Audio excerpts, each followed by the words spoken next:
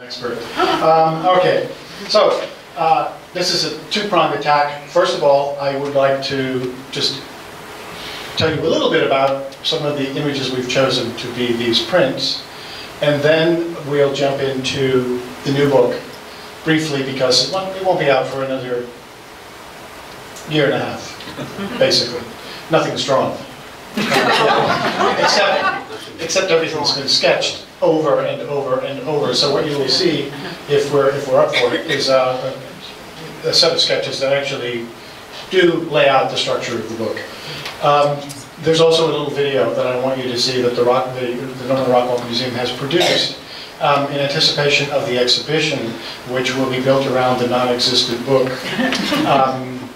Imagine trying to plan as a museum person for an exhibition and have the space on your calendar and not have the book yet. So anyway, so if they look nervous, when you bump into museum people, especially those in the sort of curatorial side of things, you now know why. Okay, let's start with exhibit item number, let's do the Colosseum first. Oh, and obvious, has to be in. This is one of the images from a book called Romantics, which is basically a pigeon's eye view of Rome. So the pigeon flying around the Colosseum. Obviously, there's plenty of reference material from which to make an image like this, but the fact is, when it comes down to it, you have to figure it out, and you have to draw it. Unless you're going to trace a photograph, which would be would be meaningless. So I don't know how many sketches of this view to get the arches right, get the proportions right, and so on and so forth. But anyway, Colosseum. And up here, Via Appia Antica, this is the ancient Roman road to the south, out of Rome, and it's lined with tombs. Now these tombs don't actually exist, but they're like the tombs that do exist.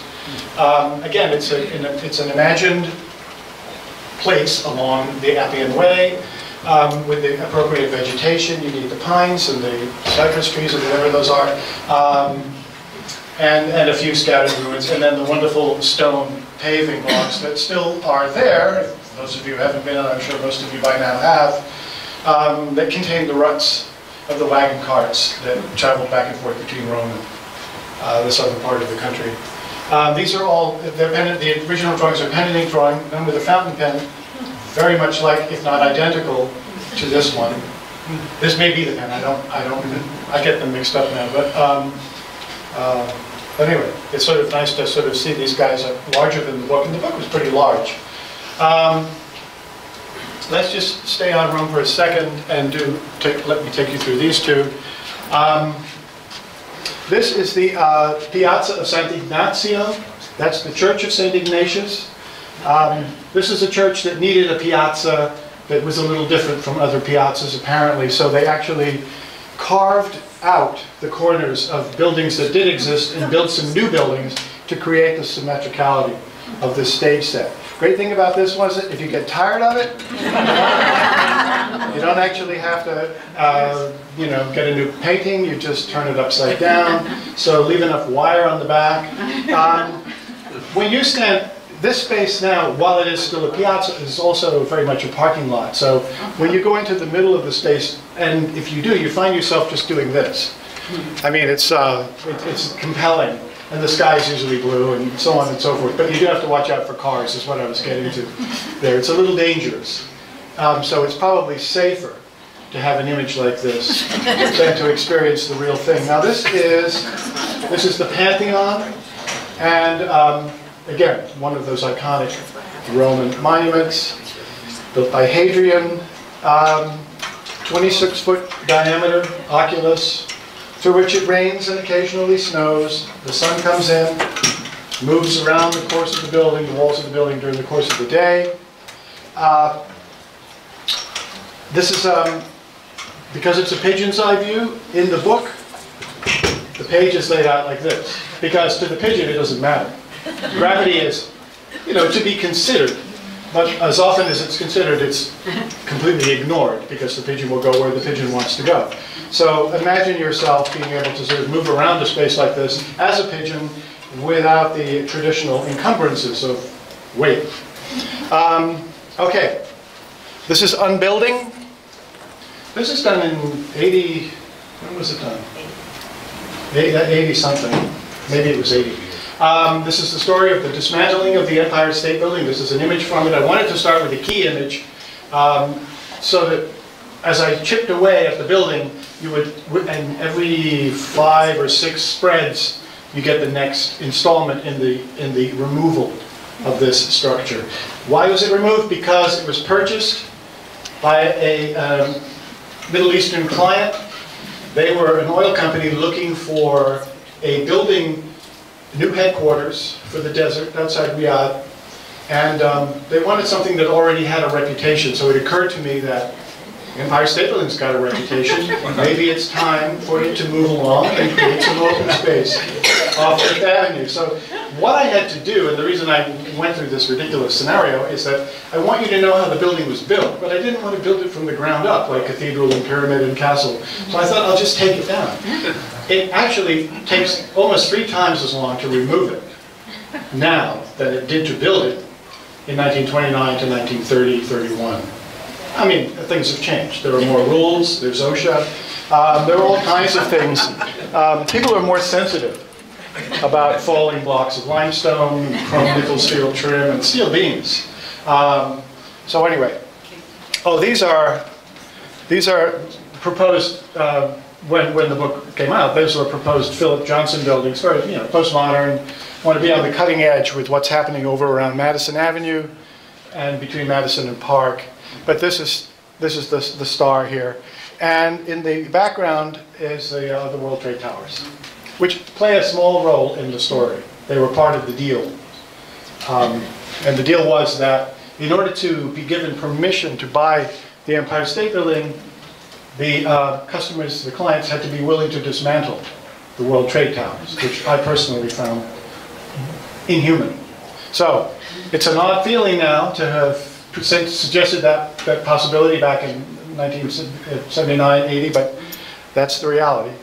The beginning, this is the very first drawing I did for Cathedral. Cathedral was the very first drawing, the very first book I did. This drawing was made on a small round table in a hotel room in Amiens, north of Paris. It's the cathedral I went to see when I realized that if I was going to do a book about a cathedral, I should probably go and see one close up, rather than just reading about them and looking at pictures and so on. So I took my advance, half of it, and went to Paris, flew to Paris, and took the train to Amiens, and spent a week there in the hotel near the railway station. And they had a little restaurant, so I ate there, I slept there, I walked back and forth to the cathedral from the hotel. I walked around the city, went out every day and looked at it from a different point of view. But because I do not speak French, I never got to see those parts of the cathedral that would have helped me understand better the vaulting, roof construction, and things of that nature. It wasn't until we did the series for public television many years later that I actually got up above the vaulting and climbed along the outside of the walls and stood next to the stained glass above the not the transept, but the aisles along the side of the nave. So I have since learned everything, and I was okay. I was pretty much on target because there were, fortunately for me, some pretty good books around about the building of the Gothic Cathedral. Anyway, that's how it started, and that's where all of these ultimately came from. 5 years ago, 6 years ago, we did a new version of Cathedral and Castle as part of a book called Built to Last, which also included mosque. They wanted to do this set of 3 all in one. And the original request was very simple. This is my former publisher. They wanted my permission to have somebody colorize the art, basically, digitally, take the black and white drawings like that one, and throw color on it.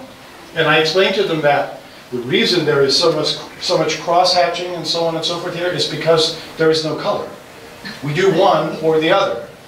The notion of filling an image with cross-hatching to create a sense of depth and shade and volume, and then slapping color on top of it, was just appalling, but apparently not in the sort of vocabulary of the publishing world in general. They would be happy to slap color on anything if they thought it would sell 10 more copies. So I said, I will do the book, but I will do it again from scratch. I'll start again, do it completely differently, improve the text where I thought there were problems. There were some things I've learned that needed to be addressed. Not big things, but small things. And I think every time you have a chance to redo something, you want to make it better than the previous version. Now, it's a matter of opinion whether or not this image, I don't think this image is better than that image, it's different. This is bolder, this is more attention-getting, I think, and so on and so forth. Mostly because it's got 10,000 little black lines in it, which is always a winner. But this was fun to do, and to rework the construction process with more knowledge. And to be able to, after, 30 years of drawing, be able to sort of show the construction process more carefully, because I understood it more. I didn't have to fake anything. Made this one ultimately a very satisfying project. It could have been a real drag, but it was more fun. Anyway, that's what that's from. Ignacio. This is from Mosque. This is the book I started officially about a week after September 11th, when I realized that there was something missing from my collection of very sort of Western-oriented architecture. And I thought, I want to tell the story of how the people of the Islamic faith build and have built for 1,000 years the structures in which they worship. And it's a fascinating structure. It's really fantastic to begin to understand how you devise the space, what the space is needed for, how it's used. The dome is the roof, is the standard roof for all the buildings, associated with not just the mosque, but the whole collection of buildings around it that include the tomb of the guy who paid for it, the madrasa, the soup kitchen, the baths, which will be built not only to be used by the people who run the mosque and all its associated needs, but also the public. So there was very much a sort of social conscience, and there are also 2 buildings that were built as kind of spec properties. This is in 1600. So that, if you need to sort of rent out space, we've got a space where you... So there were 2 money-making pieces of architecture that fit the style of the rest of the architecture, but were intended for unknown purposes, but they would raise funds to keep the mosque going. And Underground, the 4th book I did was actually, began after a conversation with my publisher about something he'd seen.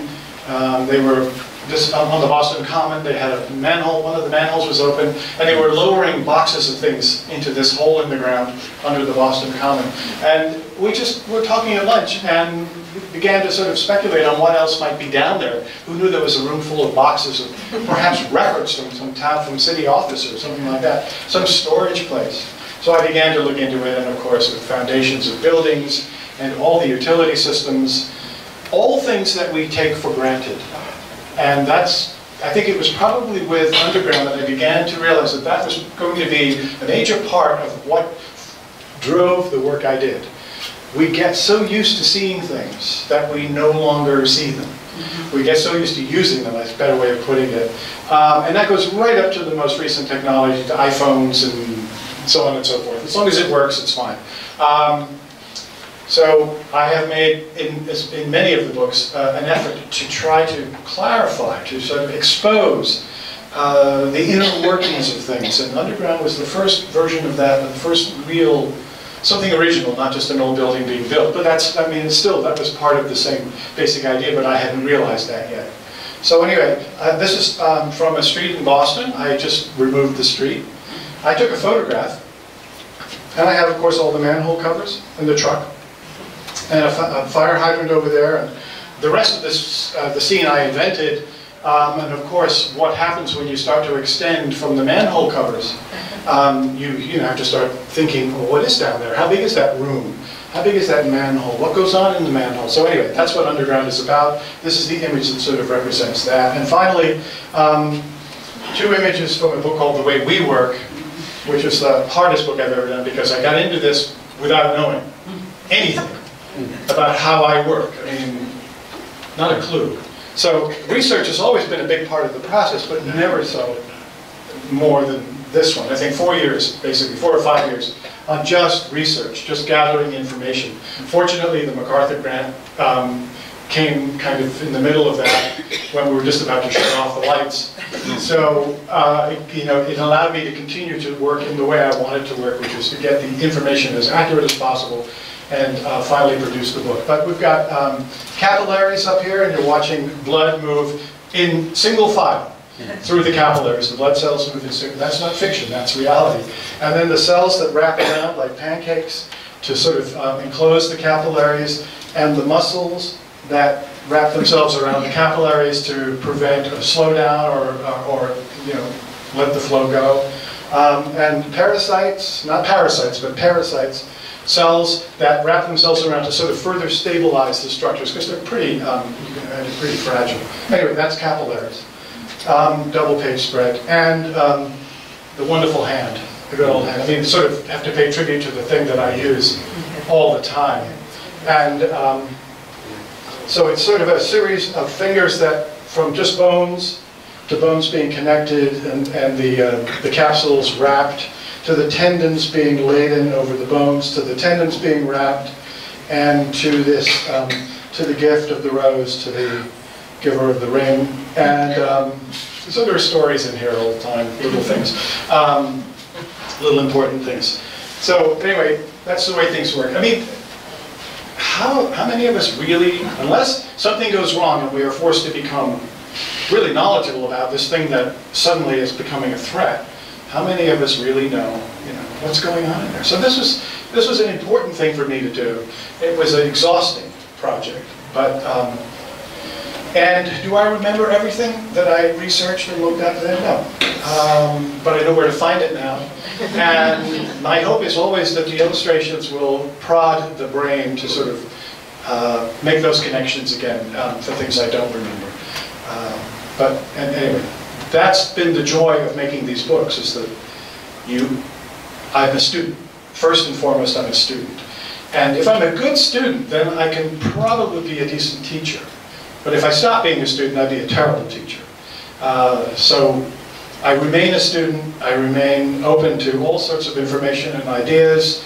I find a way, I hope, I find an excuse, first of all, for learning about them, but then I hope I find some kind of a story that will engage a reader, that they will find the story compelling enough to want to turn the pages.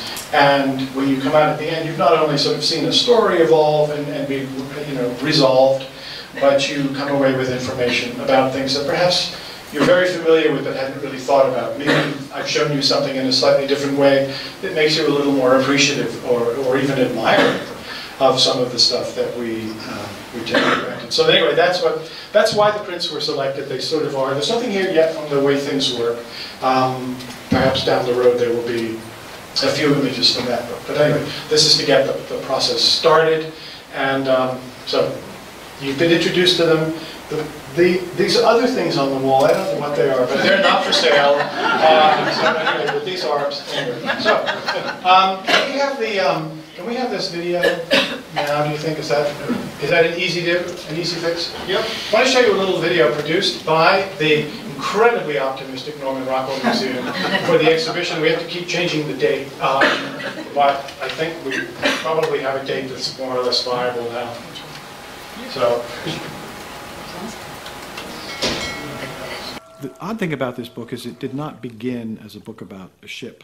The most modern, the most beautiful, the fastest passenger ship in the world, the U.S.S. United States. It began as a book about invention and the notion of one thing leading to another. At the age of 10, my mother and brother and sister and I took the ship from Southampton in England to come to the United States. I only wanted to see, as a 10-year-old, the Empire State Building. It never occurred to me that I was on something of approximately the same size, and that was equally significant in its own way. So it's the ship's story. It's my story a little bit, but it's also William Francis Gibbs's story, the man whose vision it was to spend the rest of his life somehow involved with ships. The ship is still with us. It's still, docked in Philadelphia, and there has been this ongoing battle to save it. It's a beautiful object, and it takes us back to another time, to a time when you saw huge things being shaped and sculpted in a way that would allude to their speed and their prestige in a sense. I mean, this ship was designed to be sort of the flagship of the United States. It was time perhaps to have a flagship, and this is a beauty. It's really got to be a human story in the end.